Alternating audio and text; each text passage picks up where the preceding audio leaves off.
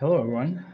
So before we start, let's wait for a few more minutes, just so everyone could get online and join us. So I'm gonna start around 9:35, actually. So yeah, just let's wait a little bit longer.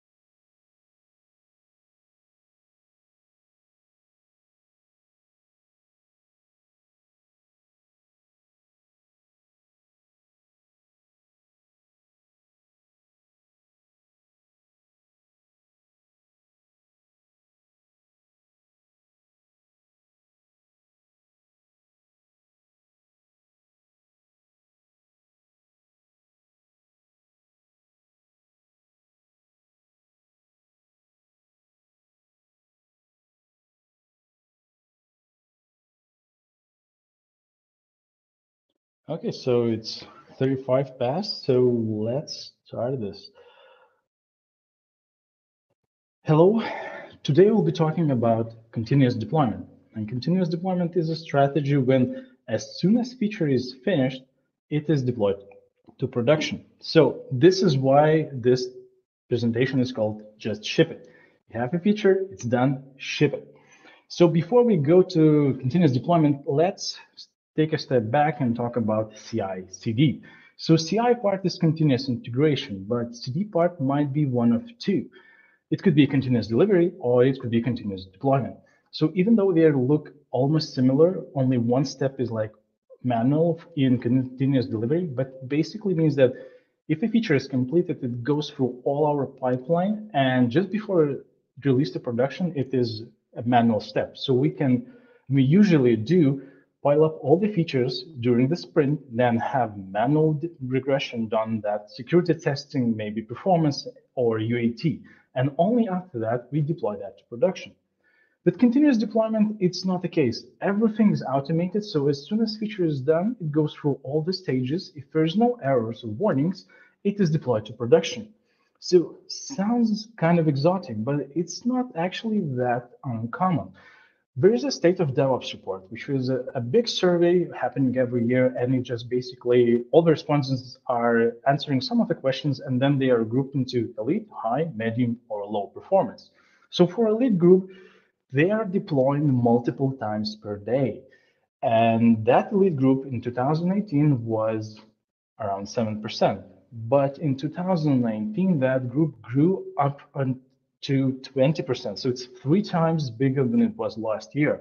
And probably it would be even bigger on 2020, but 2020 was a crazy year, so we don't have any data from there.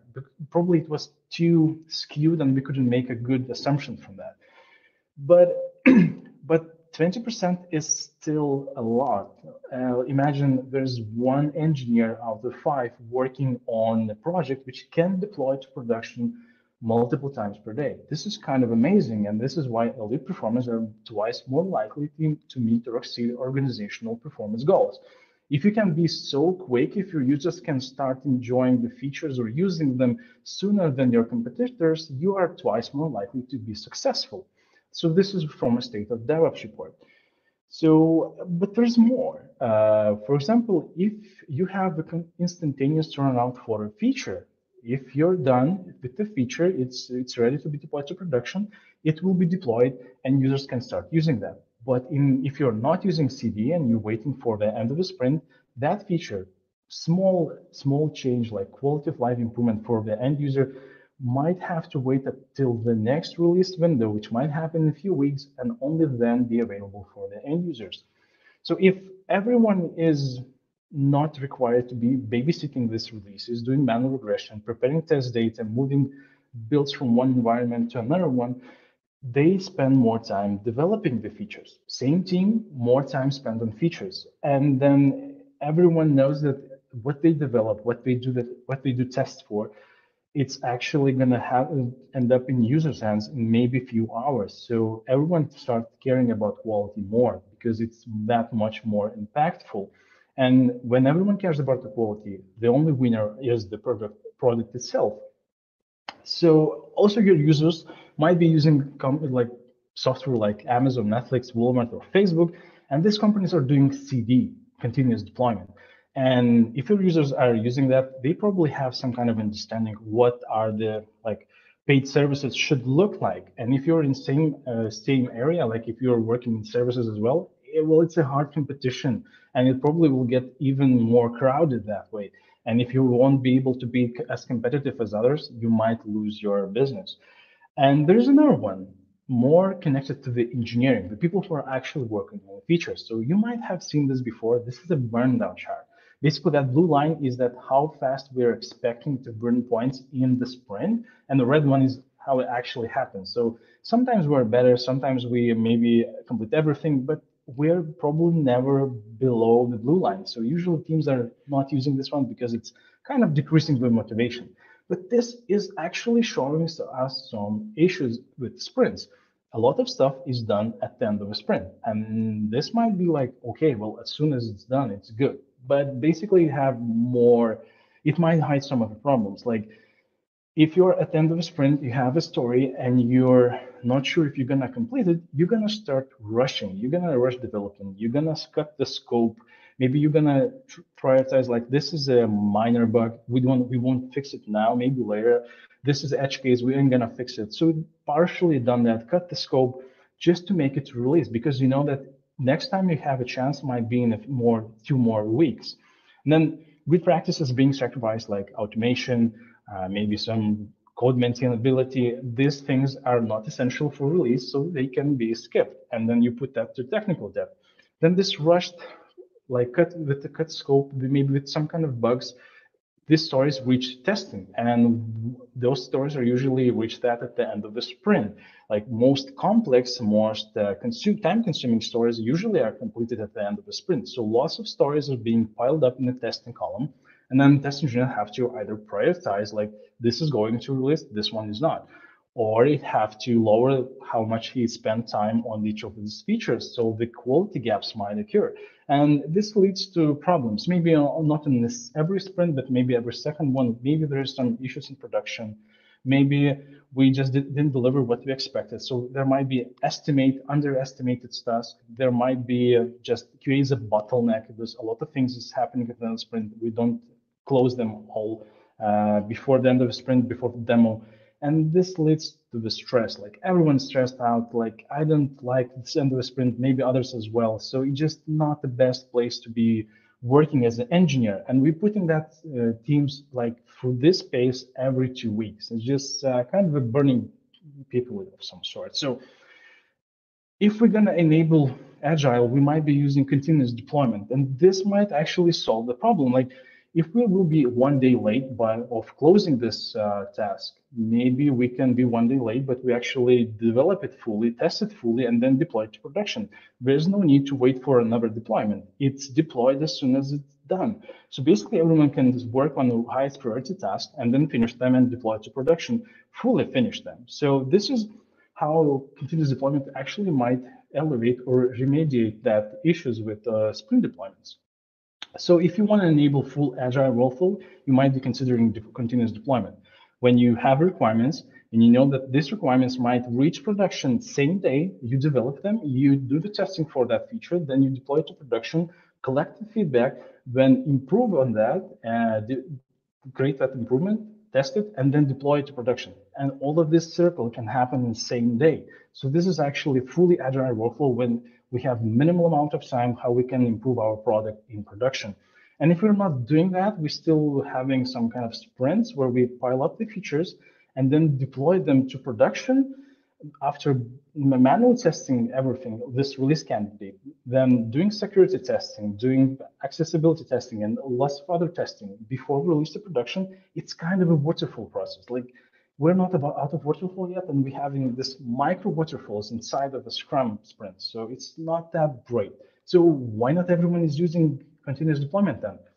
Well, it has some prerequisites you have to meet, your system have to meet. And there are some myths why people avoid those. For example, if you deploy so often, maybe you don't have time to actually ensure the same level of quality if you would deploy it after each sprint. And let's break this down. Let's imagine we have some e-commerce site. We're selling some items, and then we have like item, price, tax, and total. And let's imagine we have a new story, which is require us to update the tax calculation from January 1st. So on January 1st, new tax rules should apply. So if you're doing continuous deployment, we're following key principle of like database, backend, and front-end changes are not going to the same deployment. So it's like forbidding us to actually fully complete the feature in one go. So we have to split this up. And it seems like a nuisance, but it will make sense just in a few more slides. So just bear with me. So first feature, we need to update this tax calculation, right? We can't show anything in UI because we don't have anything to show yet. We can calculate the new tax, but we can't store it yet. So we need to start with the database. And because we only can affect one thing, we can't finish fully this feature, we have to make it so that it would not impact the current workflow. So current users will not see the difference. So we basically just can add a new column. We test that and we just ship it to production. It's there, no one's affected, no one actually notices that something had changed in a production. So the second feature, we now can store the values, let's calculate that. So basically inside the backend code, so there is a calculate item price, and inside there is a function to calculate tax. So what we can do, we can duplicate that, change it so it would be calculating new tax, and then just leave it in the code. So basically, we're doubling the effort to calculate tax, but we would have, for each new item, would have old tax and a new tax. This actually might create some performance issues, so you need to make sure you will not cause issues for your environment. And basically, we will have new function added, we'll start collecting item for new tags for all of these items. So we test that and ship it to production. So the interesting thing happens here that we are now collecting a new tax calculation for live data, for actual purchases, and we can monitor that. We can look for any kind of outliers, edge cases, or some errors. And if there are any, we can fix it before actually any user are seeing them, because it's not accessible by the end users. The end users only see the old tax calculation. So now we do need to change something in UI. So we want to prepare for that before January 1st, so we wouldn't have to deploy something on January 1st. So what we can do is just, we need a way to show both values, but only the old values should be shown for the end users, and the new values should be only shown to the development team, UAT personnel.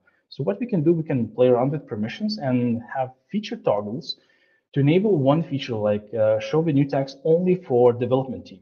And this is how we can hide. We can do its testing. We can make sure that everything is okay, and we are making a good functionality with real actual live data. And for testing purposes, this is gold. We can't get anything better than that.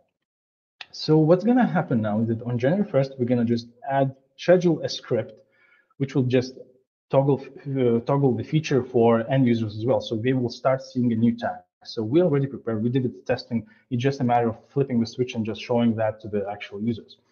So the interesting thing about it is that we have an ability to actually roll back these changes, because we still have both values in the UI. We are calculating both values for each of the items, and we store those values, both old and new tags. So at any time, if we screwed up something, we can just flip the switch and let users see the old tax value. So it's easier for rolling back, and just it's a safer approach.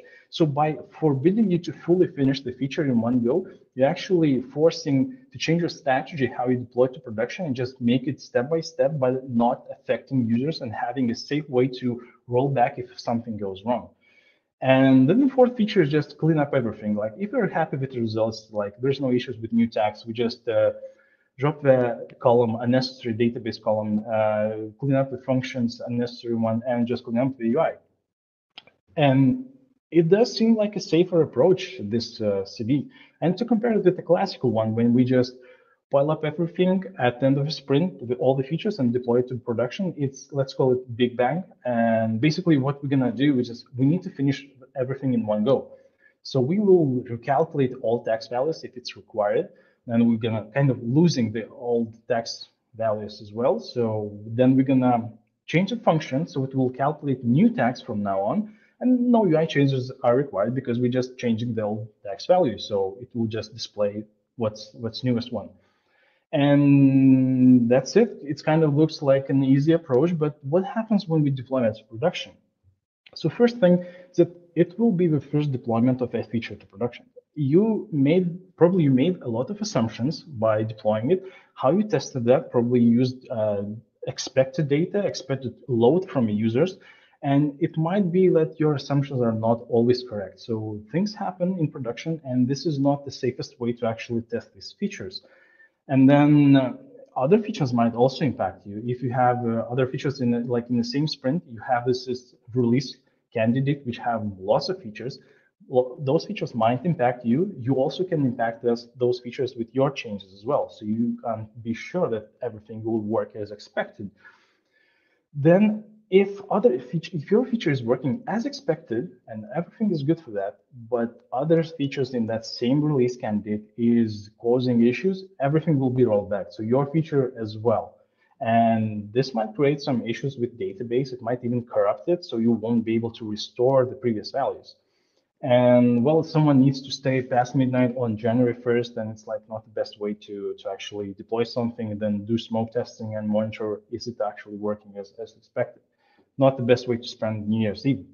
So I hope I sold you this concept of continuous deployment, why it's a great way to develop software.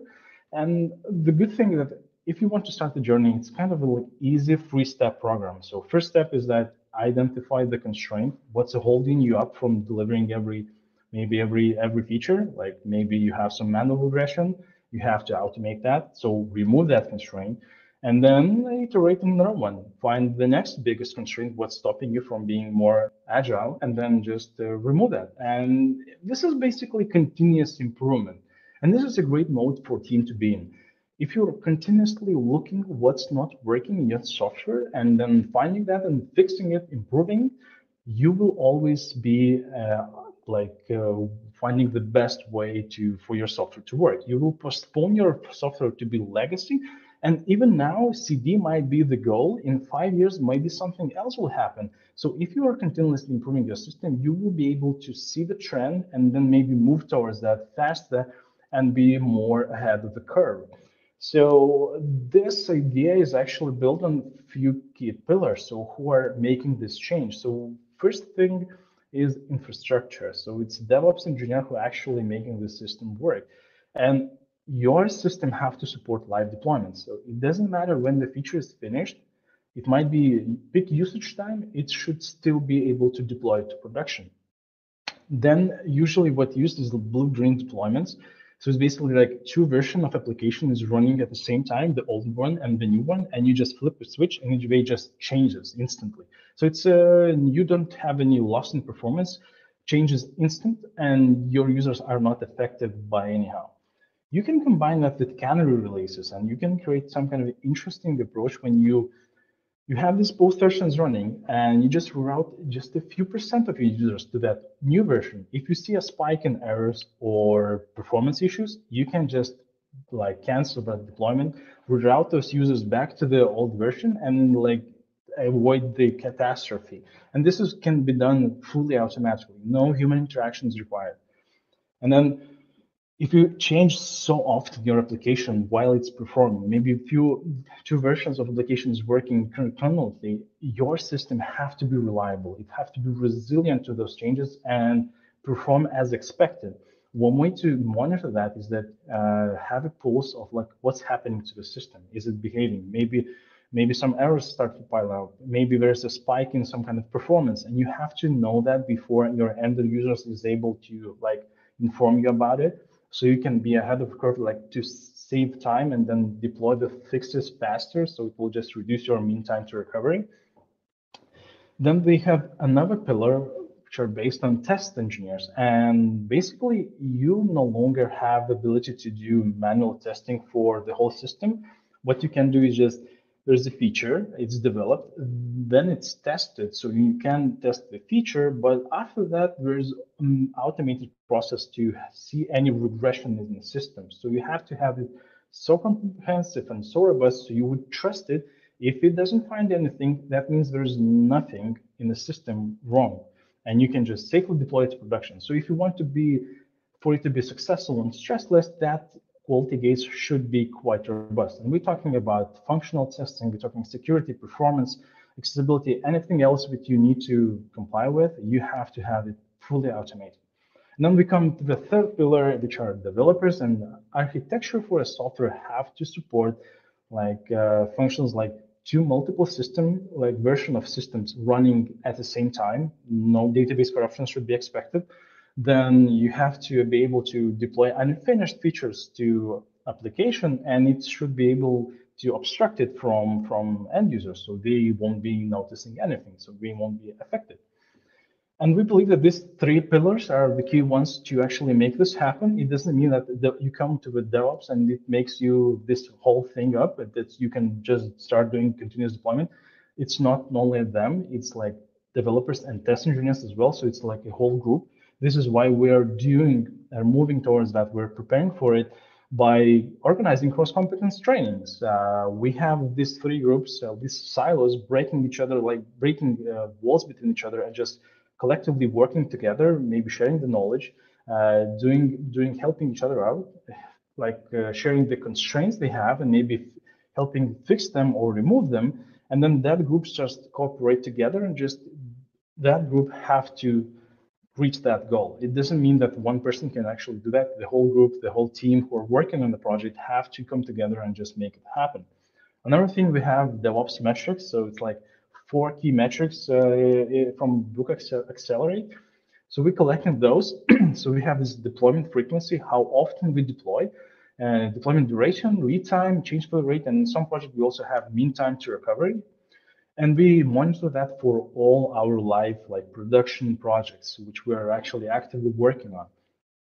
And we are saying that the deployment frequency, the higher, the better. And then we have this new metric, deployment duration. This is basically how fast we could move, like do manual regression, then do UAT, then do automated testing, and then deploy to production, how fast it actually can happen, and the lead time, how it usually happens. So the difference between those columns is actually the loss potential for users to be able to use those features.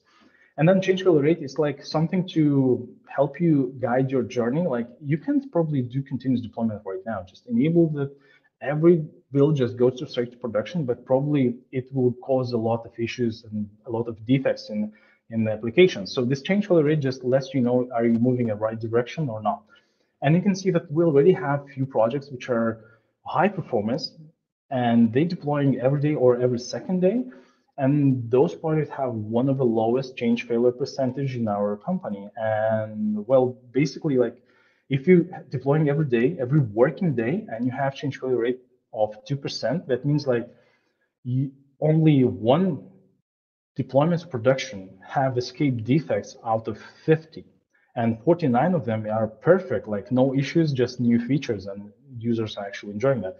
So once per 3 months, that project have escape defect, and that's great. If you can move so fast to deploy new features every day, still keeping that fail percentage so low, it just shows you that this is actually possible. So those groups are not yet elite or not yet continuous deployment because they still have some downtime, but it all comes down to the investment. Like how much will it cost me to enable this functionality? And well, probably we could do some kind of discovery and definition phase and just estimate how much it will gonna cost you, but it's very dependent on the project. So some of them, like waterfall projects, probably will require a huge investment to make it to continuous deployment. But maybe if you're so high in continuous delivery and so advanced in that, so you can deploy every day, maybe it's not such a huge investment to switch to continuous deployment. And it all leads to actually the DevOps. This is what it brings all together. Like we have to automate everything, manual deployments, and everything manual related to for you to make that deployment is actually contains human errors, might contain them.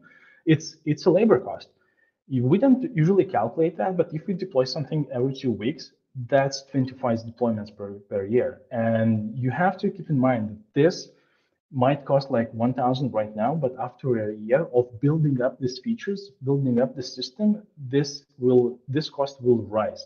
And it's not an investment. It's a maintenance cost, a tax, which you lose after next deployment. So if you spend X amount of money to deploy something to production, the next time you deploy it after 2 weeks, that investment is zero worth to you. It doesn't give you any value. So it's like a wasted money, wasted investment. If you're if you're doing automation, you actually can save that, and your team, you can spend more time doing features rather than manually deploying something to production. And that's why I love continuous deployment, because it's actually have zero tolerance for this manual shenanigans. If you're not fully automated, you're not doing it right. You're not yet there.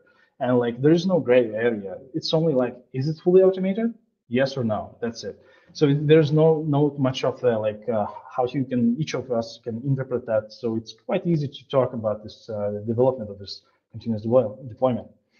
So let's quickly summarize what we've been through today. So first thing is that CD was first mentioned in 2009, and it's now starting to pick up and just growing. And the more teams are actually using that and seeing the benefit of that. So it's a proven concept. It's no longer an idea. It's a proven concept. So your users might be spoiled by the other companies who are doing that, and that's might be the new agile standard of what they expect from the companies, how fast they can move, how fast they can recover from issues, and how fast they can react to the feedback from the users. And the goal for a continuous deployment is to be able to deploy each completed feature automatically with the change failure rate between 0 and 5%. Anything higher than that will probably cause too many issues for the end users if you deploy too often. So that could be the target. And then how to get there is to have a continuous improvement for your team as a goal. Like choose most painful or most gainful constraint and then work towards removing them. Then the transformation have to be driven by the engineering team. Management can enable that. They can set the goal, but they won't be able to actually do all the work. So this is the part for engineering. If you're not capable, if you're not competitive enough, if you're not willing to do that, it ain't gonna happen. You will get a lot of excuses why it's not possible. And if you force them, they will fail and tell you like, well, we told you we're gonna fail. So it's hard to actually force them to do that. If it's not driven by them, it probably will not work. And this is just, you might be already late. A lot of companies are actually switching to that. If you have passed this CD as an idea before and said like, this is not something we want to pursue, and when maybe you need to think about it more like seriously and consider it as an option which will enable you to be more competitive. But it's never too late as long as you just the sooner you're gonna start working towards that, the more catching up you will have to do. So yeah, that's it. I have a promotion for the next event before Q&A session. So the next event is going to happen on March 26th. And it will be about managing product depth to maximize business value. And it will be presented by Renata Makarli and Vytautas Paulauskas. So if you're interested in maximizing business values, this is something for you.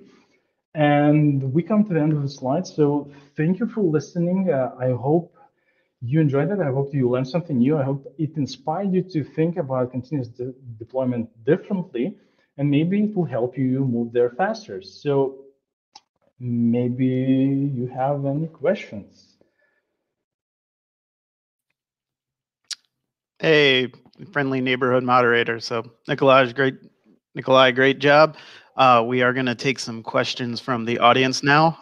So speaking of the next Full Stack Friday, our presenter for that, Renata, has a question. So we're going to invite her up to stage and get her to ask that. Oh, hang on one moment.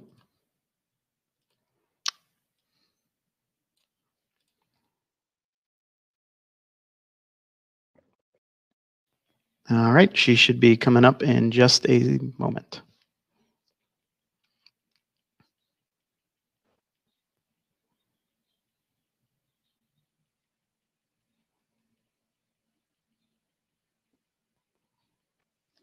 Can you hear me now, Nikolai? Yeah, I can hear you now. Yeah, so the question I had that we hear a lot from organizations that are very hesitant to start with continuous deployment is, how do we convince the people who are blockers to this, especially when their big concern is around losing customer adoption for features that aren't perfect yet? Great question, by the way. Well, what I believe is that if they're not finished enough, if they're not perfect enough, maybe they shouldn't be exposed to the end users. Like you can do all the polishing you need behind the scenes before they actually can use that. You can go with the A/B testing, but if you see the adoption rate is falling, you can just switch back to the original version. So like if you have two versions to compare with. So there's multiple ways how you can tackle that. And it's basically, well, it's not finished, don't show it, work towards like actually perfecting it, and then only then allow everyone to see that. Or you can do the canary releases and just get the feedback from a few users, and then before actually jumping and forcing everyone to use that. So I hope it answered your question. Yeah, thanks. That's really helpful. Thank you for your question. Cool, awesome. Next up, we have Thomas. So let's begin answering his question. Thomas, not sure if you would like to join us on stage, but I will give you that option if you would like to. Yeah, and let's see. One moment. Yep, so Thomas will be joining the stage here.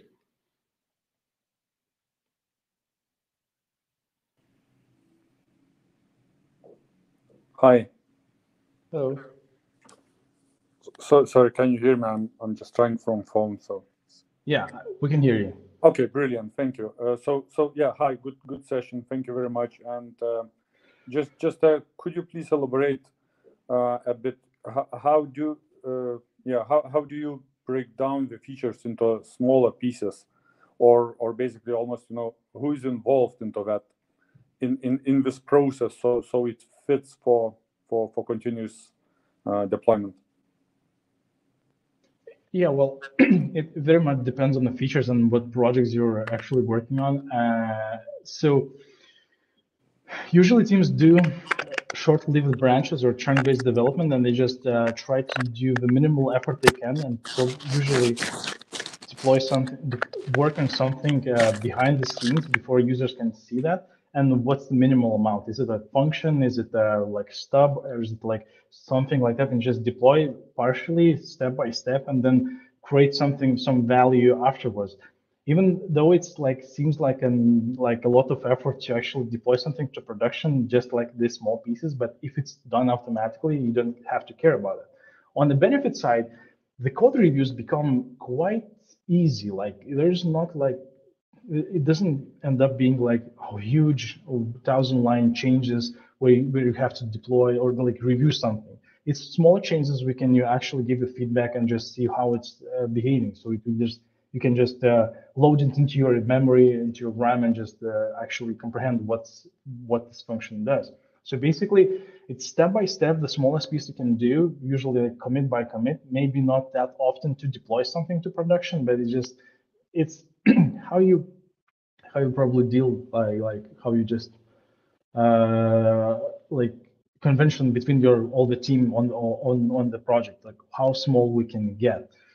If you don't think about what I need to do database changes, I need to do backend changes and front-end changes in one feature, if you start splitting those, that's already quite a lot of as an achievement.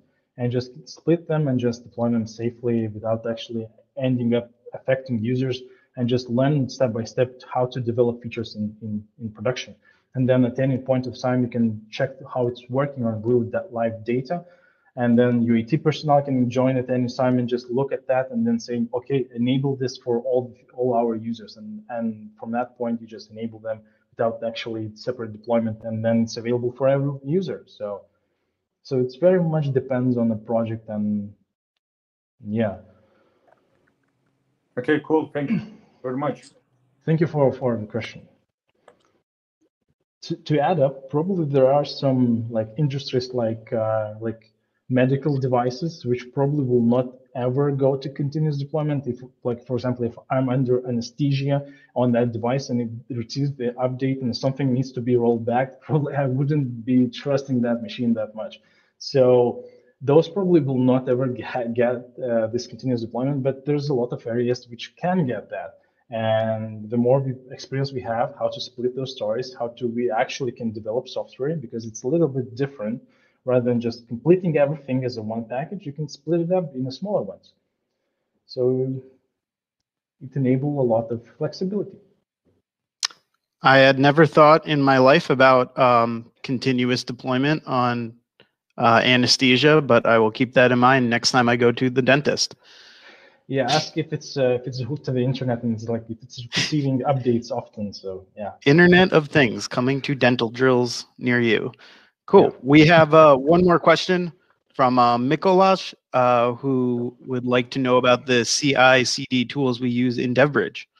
So we will give him the option to come up and join us.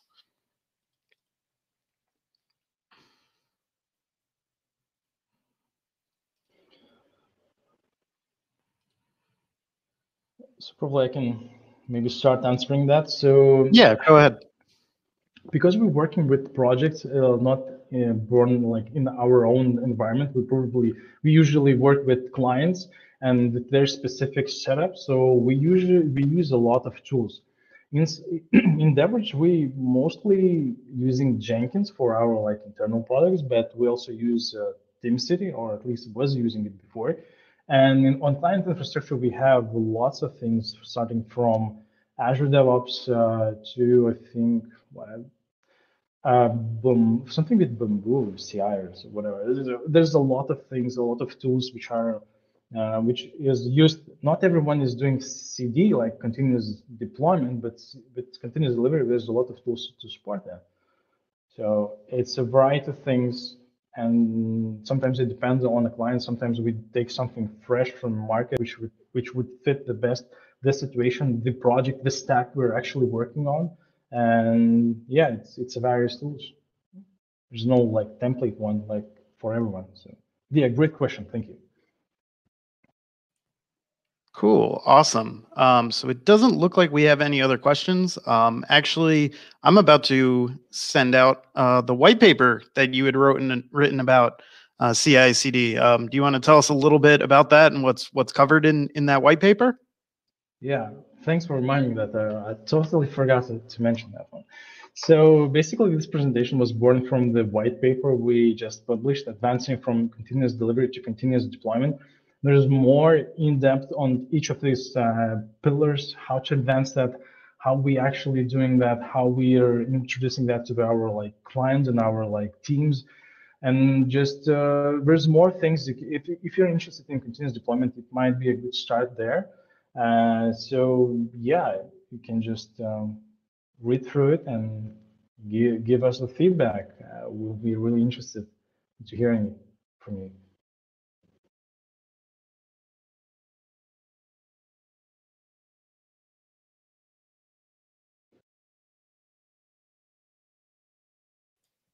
Cool. Awesome. And let's see, we have one more question coming in from Maris asking if there is any specific tool you would recommend for small teams. That's a good one. Somehow I see that people are preferring Jenkins. I'm not sure if it's like the best tool for CD. I believe it could be used in that manner, but this is one of the often ones. Like it's an old school. There's open source. There's a lot of plugins already written for that one, and there's a lot of like flexibility how you can set it up and what it can give you and what results you can achieve with that. So probably this one of the best ones. Like at least if you consider something, look at its like not specification but limitations more of sort, and then compare it with your like what you require from CI/CD tool. So it might fit your bill, it might not. It's more of a like preference and what you need, what your stack is. Like if you're doing maybe building some kind of like applications for mobile phones and the native ones, maybe something else might be a better choice. But I know that we actually did that with Jenkins as well, so it's like it's doable. You just need specific agents to set it up, then it's good to go.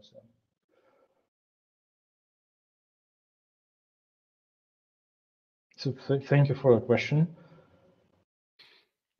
Yes, thank you, Nikolai. It does not look like we have any more questions.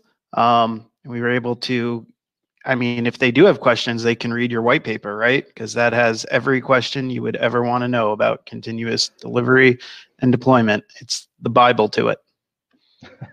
Thank you. I hope you're right. I believe it as well. So so it's make both of us, at least two of us. So, yeah. Awesome. All right. Well, we're all done here. Thank you, Nikolai, for a great presentation. Thank you, everyone who joined us today. Please be sure to sign up for the next one. We will be sending out an email likely Monday or Tuesday with the full recording to this, so you can watch it at home.